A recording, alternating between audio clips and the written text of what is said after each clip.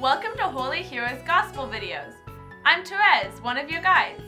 Today is the Solemnity of the Ascension of the Lord. Today's Gospel reading is from Mark chapter 16, verses 15 through 20.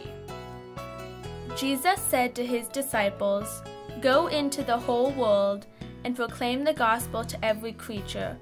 Whoever believes and is baptized will be saved. Whoever does not believe will be condemned. These signs will accompany those who believe. In my name they will drive out demons. They will speak new languages. They will pick up serpents with their hands. And if they drink any deadly thing, it will not harm them. They will lay hands on the sick and they will recover."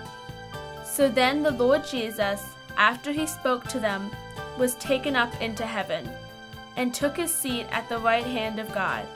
But they went forth and preached everywhere, while the Lord worked with them, and confirmed the word through accompanying signs. In this week's Gospel, we hear about Jesus' ascension into heaven. It is also the second glorious mystery of the Rosary. Jesus tells his disciples to preach his name to all the nations. This week, be a bold witness of Jesus' love to everyone you meet.